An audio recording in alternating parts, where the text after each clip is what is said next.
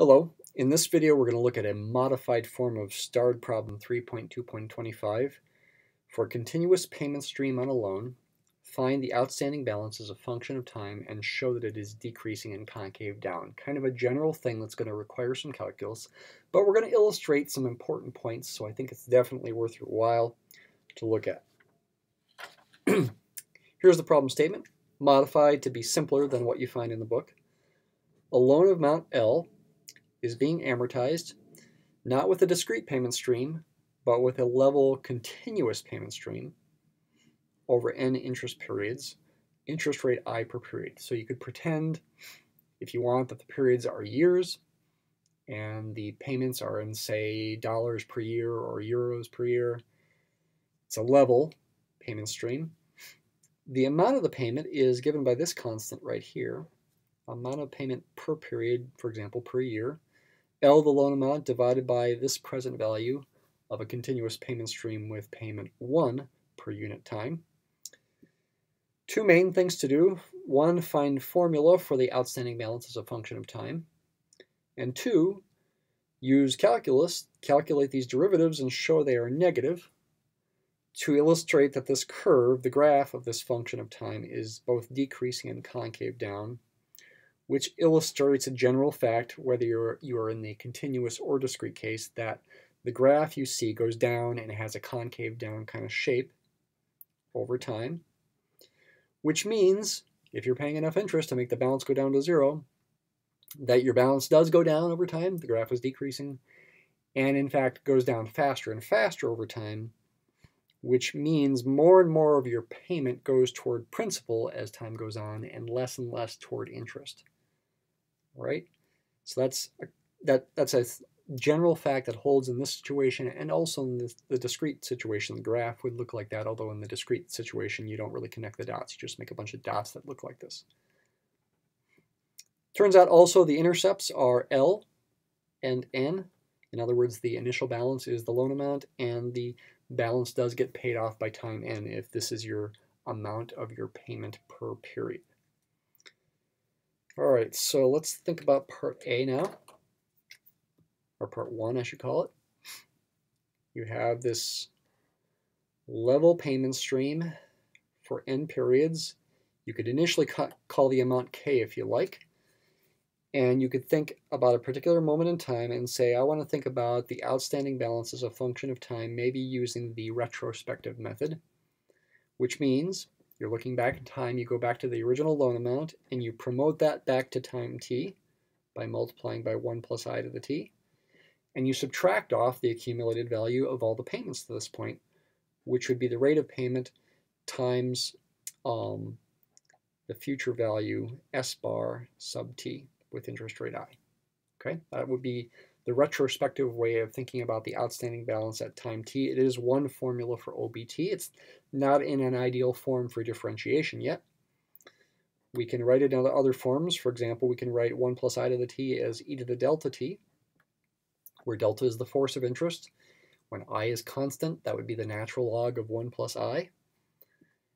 We can go ahead and replace k with what it equals if we like. L over A bar sub n with interest rate I. Now let's initially leave the S as is. Do notice this is a constant. T is the variable here. This is a constant in front of that. I think I would also like to get these things in terms of delta further by using the fact that A bar, this thing here, if you think in your memory what that formula is, it's 1 minus v to the n over delta. I'm dividing by A bars, so I'm going to get a delta on top and a 1 minus v to the n on the bottom, which I'm going to write as 1 minus e to the negative delta times n. For the future value, notice that's a time t, that's your variable here. You could think of this as 1 plus I to the t minus 1 over delta, or e to the delta times t minus 1 over delta. These deltas cancel. And I think the last thing that I'd like to do here is I'd like to distribute this through this set of parentheses here after canceling the deltas and rearrange so that I have a term the term and factor, so I have a term only involving e to the delta t and then a term that doesn't. And actually that term that involves e to the delta t will also involve an L. L e to the delta t is going to be factored out. And with this term I'm going to be left with a 1.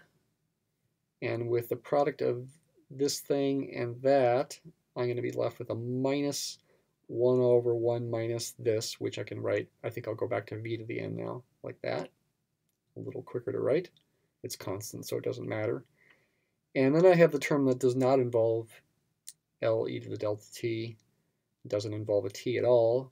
It comes from this thing times minus 1, which will be plus L over 1 minus v to the n.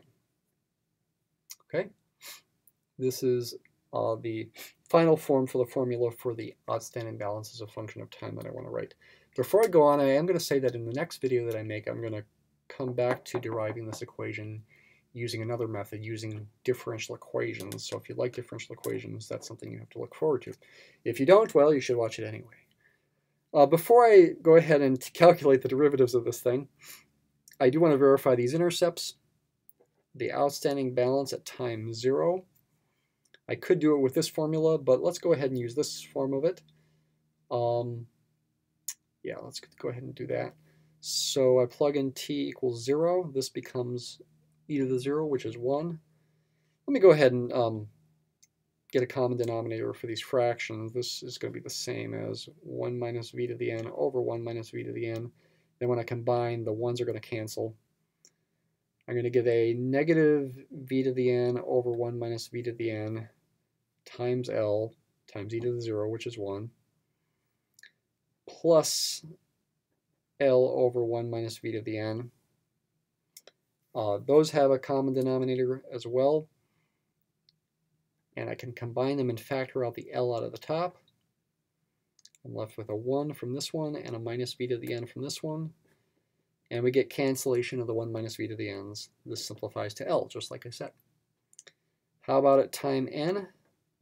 Do we get a value of 0? We will have a negative v to the n over 1 minus v to the n times L times e to the delta times n, which will be 1 plus I to the n, which is going to cancel with v to the n to give you a 1. And then I have this term here. So I end up with, these already have a common denominator. This times this is 1. I got a minus L and a plus L up top.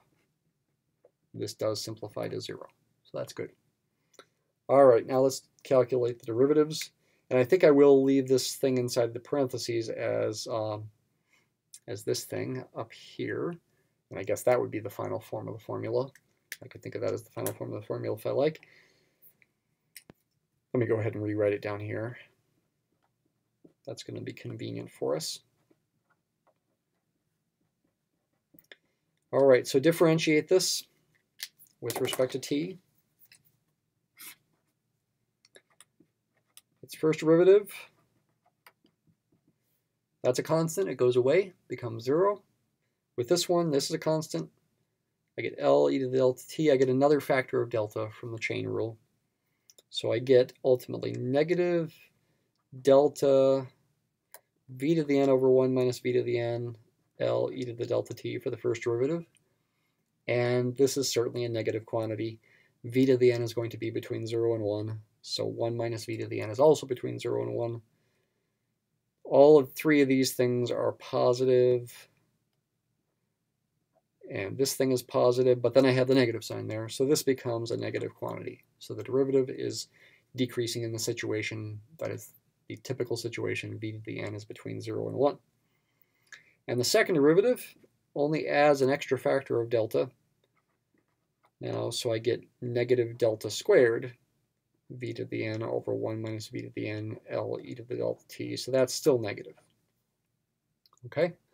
So we have verified that these derivatives are always negative. So the graph is now verified to be decreasing in concave down, and I also verified these conditions. So the graph really does look like that. And it does generally look like that in the discrete case, except you don't connect the dots. So that's an important point to realize about these situations.